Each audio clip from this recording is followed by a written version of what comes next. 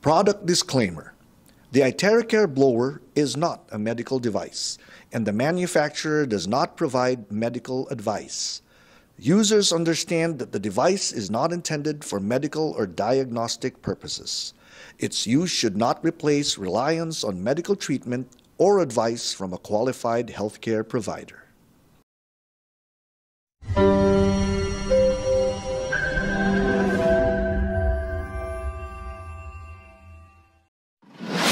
A true leader knows the way, goes the way, and shows the way.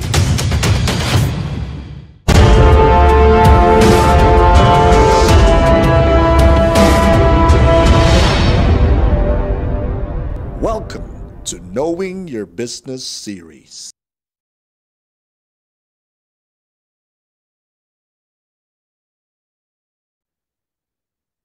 All right. Good more learnings, everyone. Welcome to Pride Philippines Knowing Your Business series. I'm Rudolph Cruz, your presenter for tonight's fourth episode, which is our topic discussion is about terahertz. Right? I believe everybody is excited because this is the namesake and flagship of our devices. Right? So let me run you through the scope of our discussion for tonight so that you can manage your expectations since the topic is very, very broad and we only have 1 hour or less to do this discussion. Right? So the scope, the first part will be the introduction, right? And then you're going to discuss the frequency, the measurement, illustration, and the EMF. And the second part is the main discussion about terahertz. This will include the general information like properties, its sources, characteristics, applications, benefits, and the future application. And at the end of the discussion, you will now understand frequency related to the quote of Albert Einstein that the future of medicine is frequency. Also, you will have the basic and technical know-how about the specifics and the potential of terahertz. I'm not sure if I'm gonna burst your Bible because I'm not gonna discuss specifically terahertz in our iTeraCare devices. That's gonna be the next level of discussion in the coming series. But rest assured, there will be learning. I believe everybody is now ready. Tama ba? So we are all privileged people of Pride International. So let me start with the introduction about frequency because it will be hard to understand terahertz if you will not understand frequency because terahertz is a kind of frequency. All right, let's get started. Frequency is the rate at which something is repeated over a particular period of time. So the thing that is being repeated here is the cycle. Can you look at the illustration here? So the cycle will start from 0. Can you see the cursor out there? The cycle will start from the 0 degrees there, going up above the 90 degrees. Nasusundan nyo ba? Then going back down to the reference axis at 180 degrees. Then going down at 270 degrees. Then going up back to the reference axis at 360 degrees. That completes one cycle. And the rate of that one cycle over a particular period of time is called frequency. So now you know what frequency is. So when you say rate, there is a unit of measurement, right? And the unit of measurement of frequency is hertz. Can you say it? Hertz. Okay, actually it's not plural. Okay, it's not S, it's Z, right? Because if you're going to take away the Z, it's gonna be hurt. It has a different meaning. It's hurt. Okay. but it's hertz, all right? It's Z. So with abbreviation HZ. So be familiar with that. Hertz is the unit of measurement of frequency, okay? And the abbreviation is HZ, capital H and small c, all right? And the period of time is 1 second. So as you can see here, you completed one cycle from 0 all the way to 360. That completes the one cycle in 1 second. And that what you call 1 hertz, right? Can you say 1 hertz, right? So again, the one complete cycle in 1 second is hertz. So there is a equation here. Hertz is equal to cycle over second. It's simply how many cycle in 1 second. That will be the hertz, right? So I'm going to show you some illustration for you to know better, all right? So given the familiar illustration found in our presentation materials, are you familiar with that, right? In one of our slides. So I want you to make use of your imagination, right? So this man will hit the metal to create vibration, right? So the vibration that he will be created will form waves, right? Can you say waves? U waves, right? And the measurement of that wave is frequency, all right? So as you can see there in the example number 1, right? The wave completed one cycle in 1 second and it produces 1 hertz, right?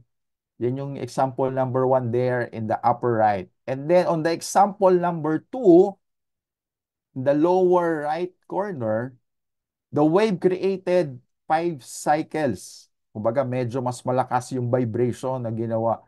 So, created 5 cycles. Again, the time is fixed in 1 second. So, the wave created 5 cycles in 1 second. So, it produces 5 hertz. So, that's how you read hertz. All right? So it's getting manyer already from 1, naging 5. And this time, the example is 20 cycles in 1 second. So anong tawag doon? How many hertz is that? So that's 20 hertz. So that's simple as it was. All right? 20 cycles in 1 second equals to 20 hertz. So as you can see here now, the numerous kind of cycles. How about 1 cycles? So that's 1,000 hertz or 1 kilohertz. So the abbreviation will be capital K, capital H, and small z. How about 1 million cycles? So that is 1 million hertz or simply 1 megahertz, right? How about 1 billion cycles in 1 second? So that will be 1 billion hertz or simply 1 gigahertz. So makikita nyo yung abbreviation dyan sa gilid. So it will be better if you can at least memorize those abbreviations so that when you come along reading research about terahertz, you will know what it means. All right? So here it is now. How about 1 trillion cycles? So that will be 1 trillion hertz or simply THZ 1 trillion hertz. Wow! So now you know how powerful terahertz is by merely the basic measurement. It's about 1 trillion cycles to make it 1 trillion hertz. All right? So I believe you're getting it, right? So here now, let me guide you to the simple spectrum. So from left to right, the frequency is increasing. So it will start from the left, which is the very low frequency, all the way up, going right to the ultra high frequency. So meaning to say, Habang nagpupunta siya sa right, mas lalong lumalaki ang sukat ng frequency. Okay? So the explanation I have discussed is just for a simple kind of wave. Kumbaga for beginners. Okay? So please take a look at the figure at the upper left. Okay? Dito sa upper left.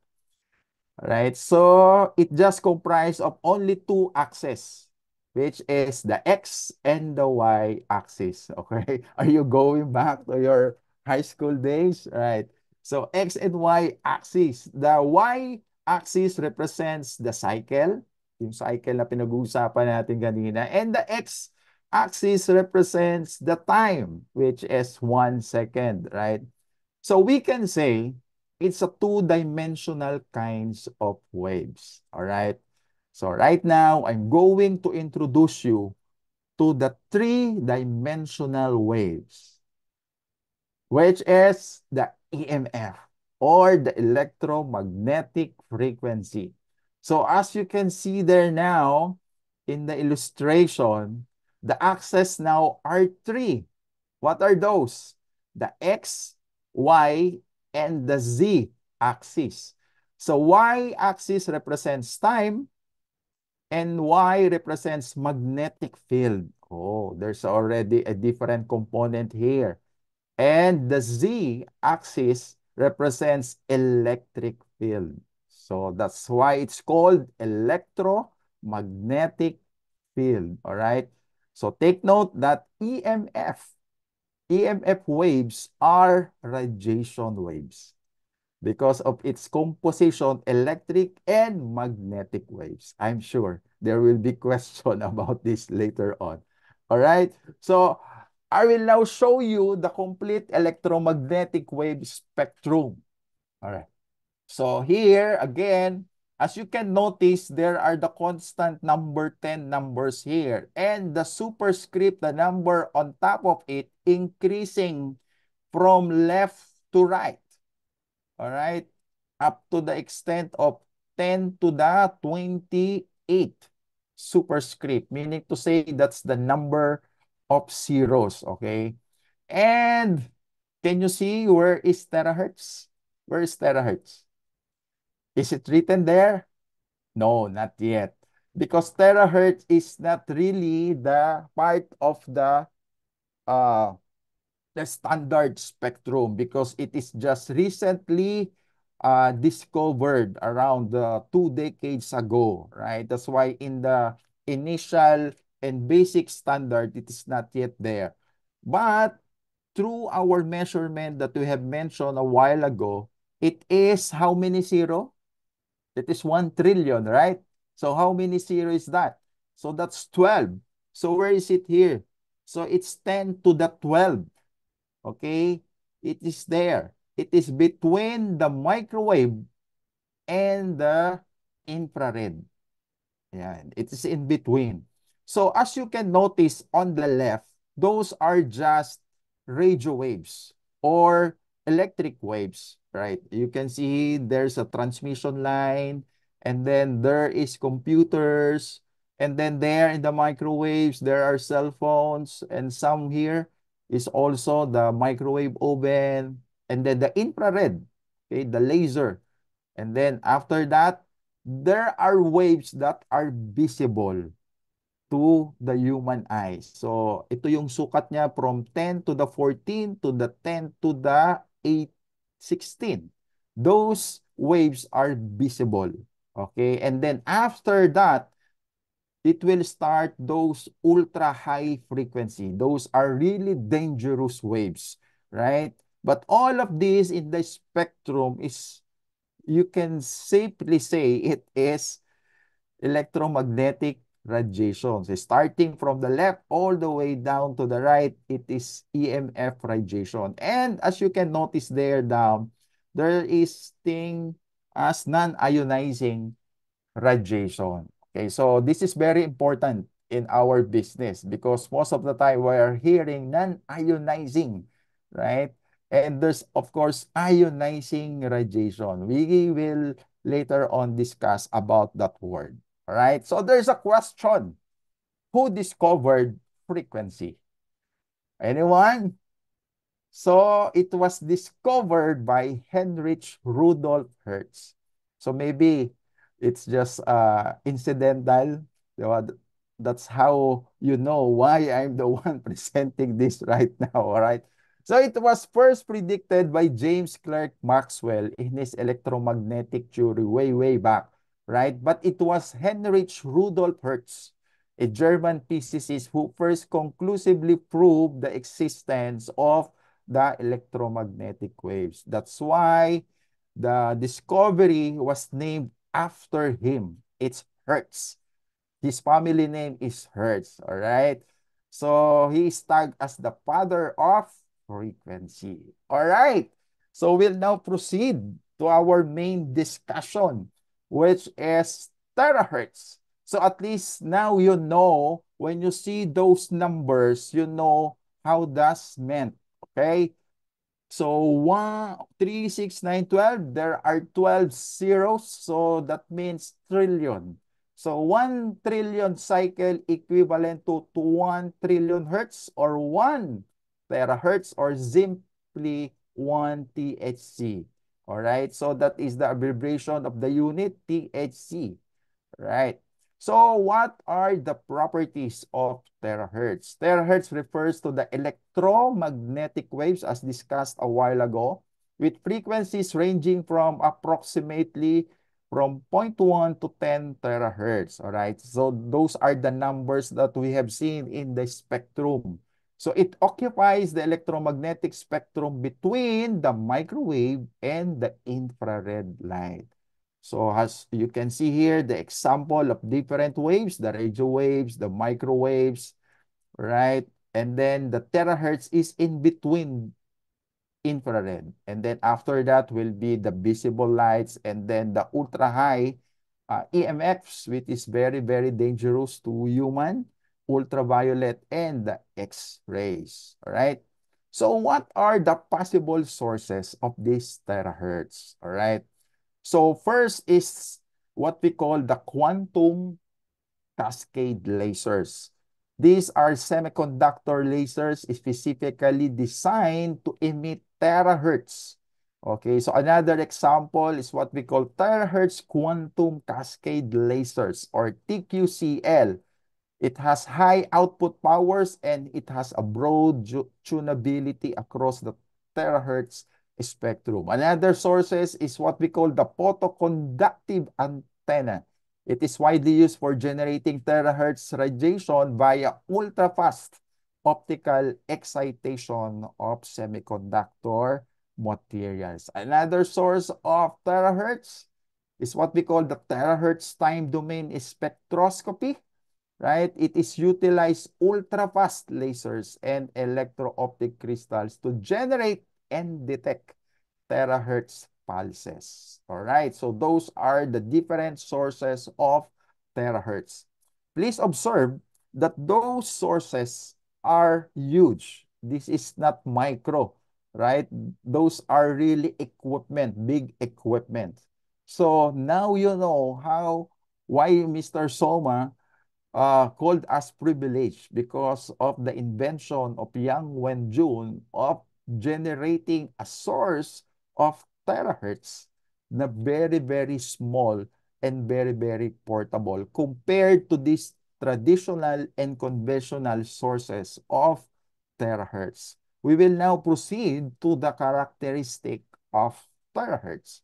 So as we can see there, non-ionizing. That is the first and one of the major factor or characteristic of terahertz, non-ionizing. Can you say it? Non-ionizing. So in technical term, yung medyo malalim na explanation, terahertz energy does not remove electrons from atoms or molecules. It's gonna be a little bit nosebleed, the explanation, right? So you can review your chemistry, okay?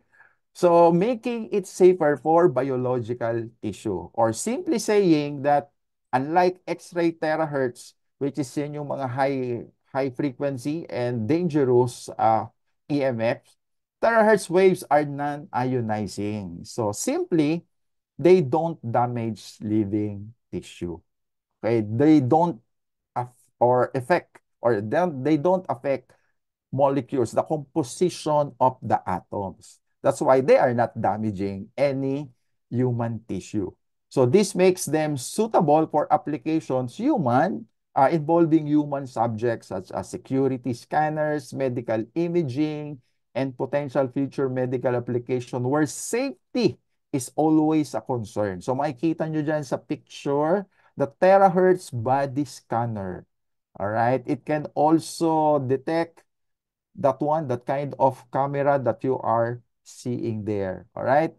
So another characteristic is penetration depth, right? So terahertz can penetrate tissues like skin, muscles, and teeth only to a limited depth.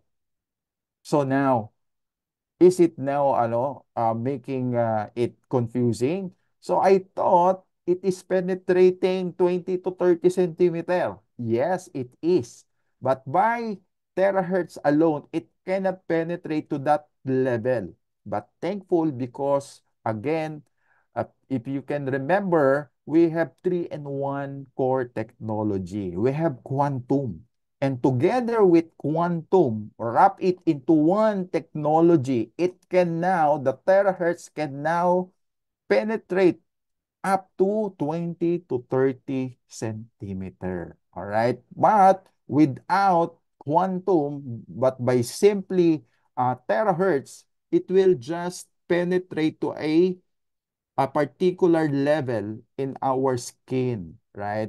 There is epidermis, there is dermis level, all right? So only in a limited depth.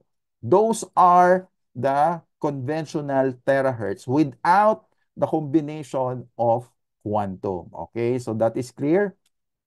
So we'll now go to the different applications of terahertz. So as you can see here in the illustration or this figure, there's a lot, okay? So I'm going to discuss few of this one by one, right? So first application will be on the spectroscopic application, right? Terahertz is commonly used in spectroscopic techniques due to its ability to probe molecular vibrations and rotation. And what is spectroscopy? This is the study of the absorption and emission of light and other radiation by matter. All right? So, malaki ang contribution ng terahertz when it comes to the application in spectroscopic, right? Because this makes it possible or very valuable in the field of chemistry, biology, medicine, and material science for analyzing the composition and structure of material. So as you can see there in the figure, TSZ, meaning to say terahertz source. And then there is the sensor, the terahertz, and then the terahertz image. So it is being used now. So by the way, this application is what we call the commercial or the industrial application of terahertz. So another industrial application is about security imaging. All right, terahertz imaging allows for the visualization of objects and materials that are not easily seen without other imaging modalities. Meaning to say, may nagagawang klase ng imaging ang terahertz na hindi kaya ng ibang klase ng modalities. So yan yung advantage, kumbaga ibang level ang kaya ng terahertz when it comes to imaging. All right, because it can reveal hidden features. It can detect weapons and explosive concealed beneath clothing. So yan yung makikita nyo dyan sa picture.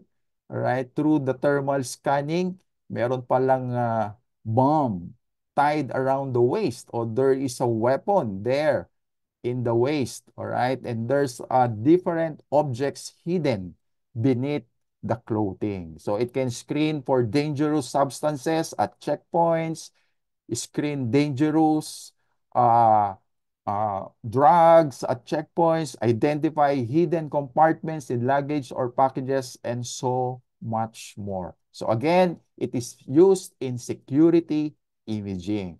And this time around, it is also applied in medical imaging, right? So terahertz can potentially image hidden fractures, soft tissue damage, and internal bleeding without the use of x-rays. Remember, x-rays are very, very dangerous to our health. We can only have once or maximum of twice x-rays in every year, right? So in replacement for imaging is the terahertz, all right? Because terahertz waves can potentially image those hidden fractures.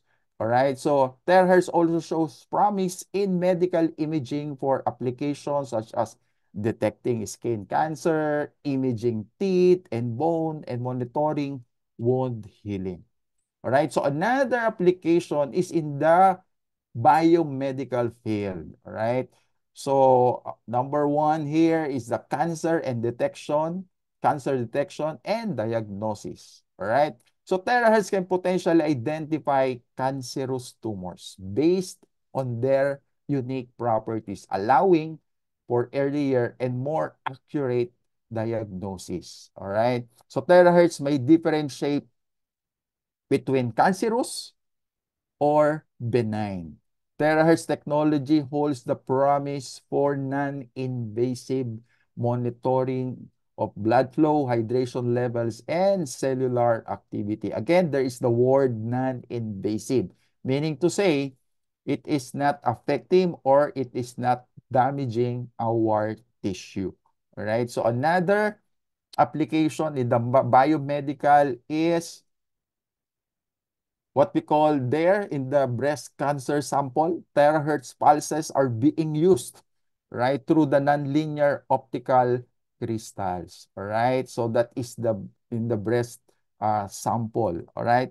So here, in this write-up, there are scientific data on terahertz and human health that proves that terahertz is being used in the treatment of diseases including various cancers, including the treatment of angina. This is a kind of cardiovascular disease. As you can see here, there's a lot of reviews, mga medical researches and development, right? And another application will be in the biomedical, in the field of neuroscience, right? As you can see here, right? Terahertz waves can affect the nervous system by regulating gene and protein expression. Terahertz waves were used to stimulate the byway acupuncture point. Yan, that is a point there on top of our head, right? So this is a acupuncture point on top of the head, which is one of the most critical areas for regulating neurovascular activity. All right? And then another thing na application niya is in the neuroscience. Terahertz irradiation improves cognitive impairments and attenuates Alzheimer's neuropathology. Okay, this is from the Neuroscience Bulletin dated November 2023. Terahertz wave treatment effectively attenuated mitochondrial impairment, neuroinflammation, and neuronal loss in the brain. So it is suggested that terahertz waves may have the potential to be used as a novel therapeutic intervention for this devastating Alzheimer's disease. All right. So these are kind of neurodegenerative diseases. All right. So another application will be to communication technology. As you can see here, the communication satellite, right? So it's terahertz, terahertz, terahertz. And then this one, and as you can see, wait, I will go back here. This one, the picture on the right, that's one of the modern sources of terahertz that is already being used now in the communication technology. Because terahertz is now tagged as the next frontier for the communication and electronic field. All right? Because terahertz has a potential application in high-speed wireless communication systems due to its ability to carry large amount of data. So that's why terahertz is very, very useful in the communication technology. And aside from that, the greatest application of terahertz is in the broadband internet. So as you can see here, which is the average speed right now in our internet, kung medyo commercial yan. So that's 100 Mbps, right? But the usual thing sa ating mga cellphone is just 5 Mbps. Sa mga corporate, it's 50, ranging from 50 to 100 Mbps. But don't you know that it's just an average speed, right? So right now, the upgraded speed is now 1 GPS or equals to 1,000 times noong 100 Mbps, which is in other countries, they are utilizing now as this as a high-speed internet. But hold your breath. Why?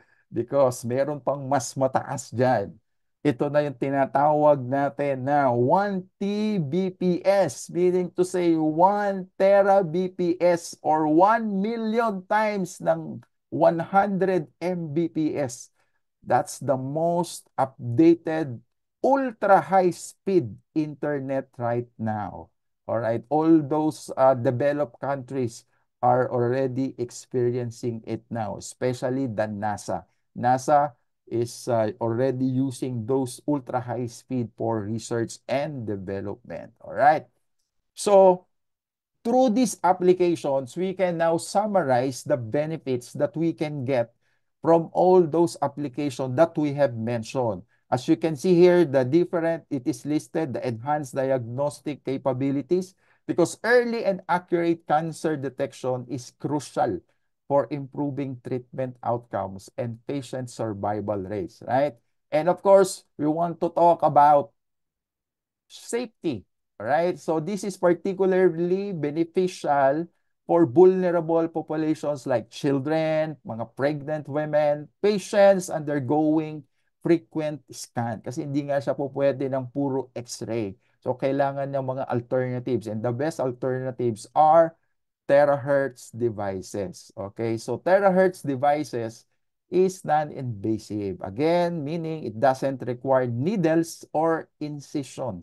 This translates to a more comfortable and stress-free experience for patients, especially those with existing medical conditions or anxiety. So again, it is painless and non-invasive procedures when you're going to use terahertz devices.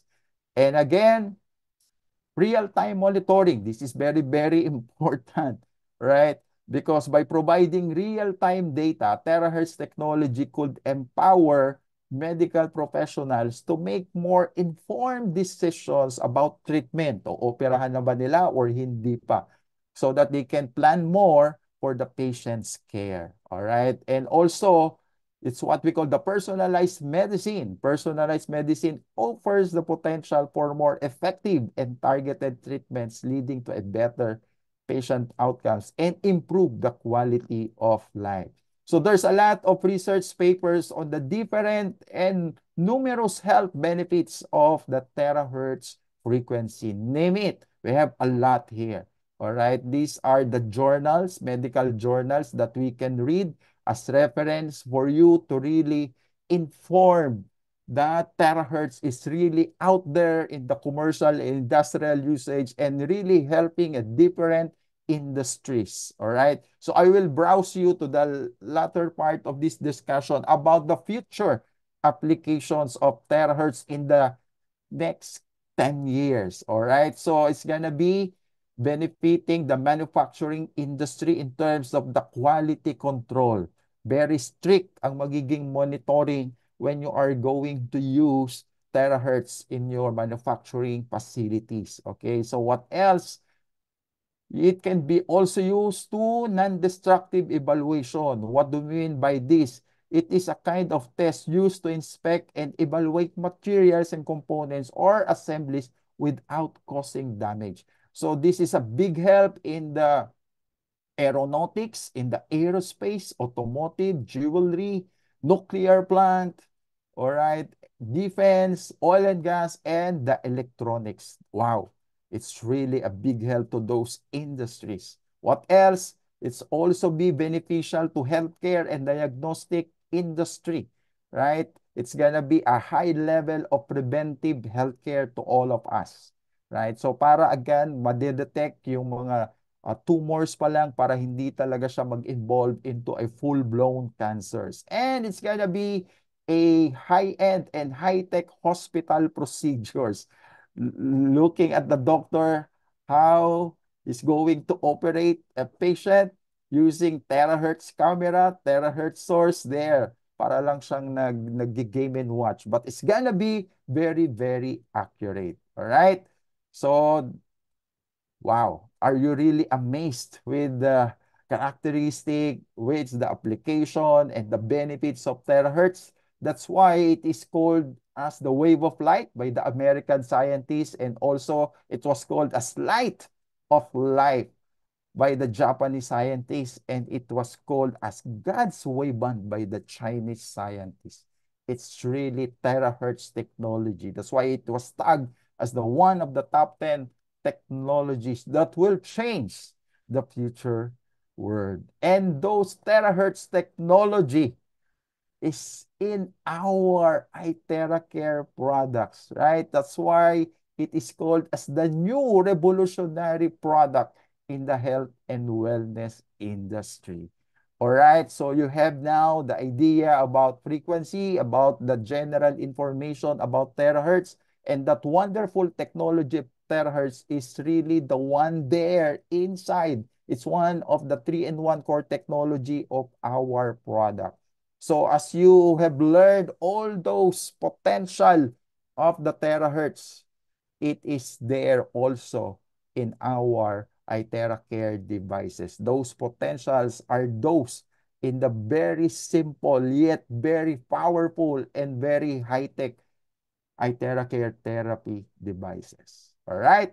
So that ends the discussion about the Darling. frequency and about the terahertz. All right. So thank you very much for listening.